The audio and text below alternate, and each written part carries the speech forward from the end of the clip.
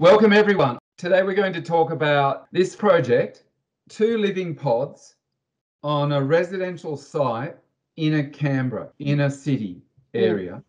And the clients wanted 2 homes for 2 families, their daughter's family and them. And then when they're older, they want to move into the smaller home.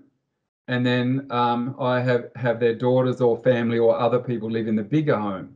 So it's just 2 homes. Also seconds bricks. This is passive house designed to a high level. This air tightness on this house was 0.25 air changes per hour at 50 pascals. The passive house standard is 0.6 air changes. A typical house in Australia is 15 air changes per hour. This is very, very airtight and efficient. And this was the existing site. The old residence sat very low on the site and wasn't able to be reclaimed. Some of the bricks were reused. So this site had some groundwater. We kept the old garage and repurposed it to a garden room. And then there's an existing site plus water harvesting trenching. So this site has around it a series of water harvesting trenches to pick up all the roof water. We have an option of transporting grey water into it. So in our inner city sites, we have put grey water into the water harvesting system rather than in the black water or sewer system. But it requires the owners to use particular products and not use chemicals that damage the soil. So an owner then has the choice to turn a valve on to run grey water into the water harvesting system in the ground where it's treated biologically, or turning the grey water into the sewer system. And then, well, going back to the site was flat. It was also had a dip, so it was waterlogged. The existing house had rot in the floor structure. The existing house had asbestos. It was from about the 1950s, so it was about 65, 70 years old. It had single glazed timber windows that were rotten. It had been empty for about 10 years. It had no insulation. So there is a movement now to refurbish buildings rather than demolish. In this case, it was not thought to be viable, but we did reuse some of the brick and the timber was recycled.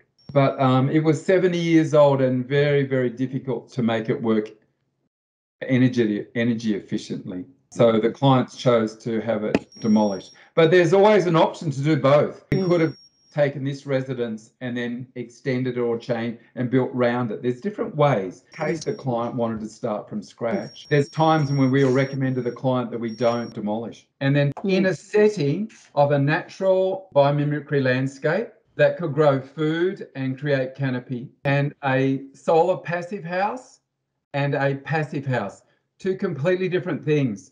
Because the site, there's north, it's a difficult site to do solar passive on, but we did. And then passive house is basically a very efficient thermal envelope with low air exchange, heat recovery, ventilation. These are triple glazed windows from Germany, which of course is embodied carbon and energy, because we bring the windows all the way over. So there's embodied carbon in the creation, and then there's lower energy in operation over life. And north is up the page. So we needed north facing walls within 15 degrees of north, otherwise the effectiveness drops off. The ideal orientation of a solar passive wall is within plus or minus 15 degrees. As you get away from that, the effectiveness drops off. And see here, this angle is very close to 15 degrees. So we've got north facing here coming into a study, north facing light coming into living areas. This doesn't get north facing sun, it's north facing into a garden.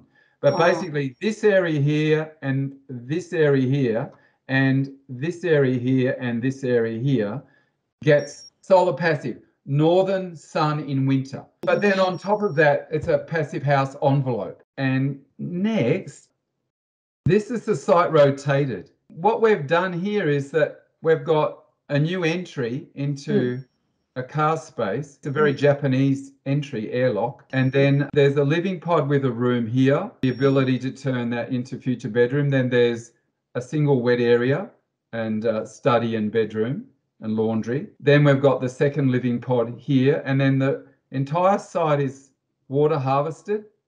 These elements here pick up water from the gutters, which are open. And these gutters here feed the water tanks, which is a requirement of local authorities here. And feeds the red lines, which is the trench system. So the final photos, this has only been finished 3 years ago, and it's been planted out. This is a dry creek bed, only just starting to blossom. And then you can see here the gutters cut back, feed into, so these are basically dry creek beds. And when it rains a lot, they fill up with water. They present as little creeks, and then gradually the water drops down. There's a lot of connection between inside and out.